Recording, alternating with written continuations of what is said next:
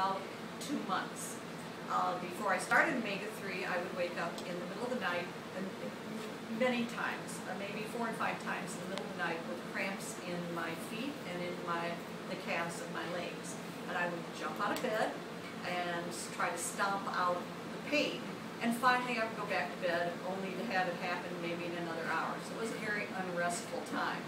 I started taking the omega-3, not even thinking that this would do anything for my legs or my feet, which hurt constantly. And I know I have arthritis in my feet, so I've been warned of that.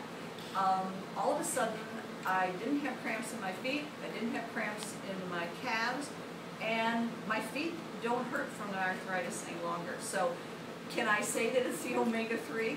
No, but I can tell you that I haven't changed anything else in my life. So that's the only thing I'm doing that's different than I've ever done. So, and now I have no pain. So I guess it worked. That's all I can say.